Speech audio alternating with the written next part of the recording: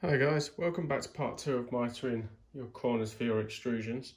Now this is the corner that I've mitered here, and you can see I've fixed it down with my fixing clips that come with the extrusions there.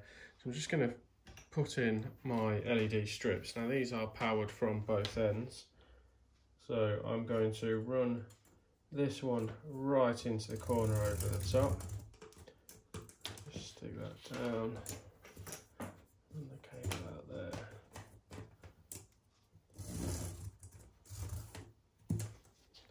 You see I've got it run right into the corner up here, and with the last strip, because I only need 2 in this application, I'm going to run it right up to meet it.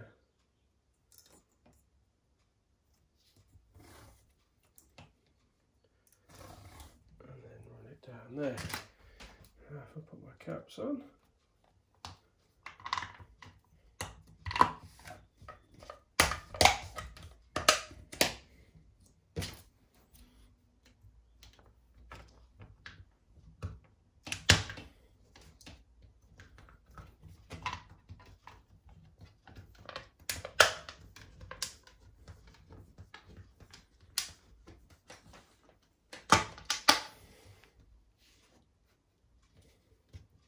put my caps on for you and power it up. You can see I've got nice illumination all the way into the corner.